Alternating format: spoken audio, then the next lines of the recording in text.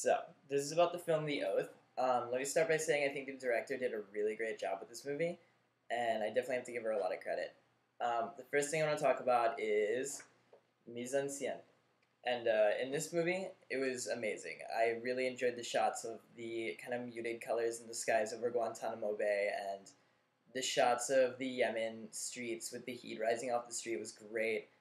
In addition to that, she used some appropriated footage, which I felt worked very well. Like, there's the scene of Abu Jandal listening to Osama speak, and I think at that point you kind of feel really how close he was to the whole situation. It kind of like brings it all into perspective, and I thought that was really cool. So the next thing I'd like to talk about is character development, and I think it's another area where this film excels. It kind of starts off as like a plain documentary about these two terrorists, but it turns into something way more than that. It turns into something that's very psychological. It's about kind of a guy dealing with his own inner guilt and whether there's such a thing as like good or evil, and how we should try people based on the crimes they've committed. And I think that was great.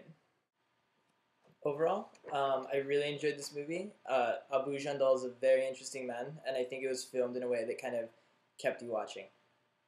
Now, about the Q&A, really it just made me like the director even more. I think the most important question asked was probably what danger was involved, and she responded very well. She basically described how she showed up, and then Abu Jandal asked her, to stay overnight, because that was the only way she was going to get footage of him praying, which I thought was really cool.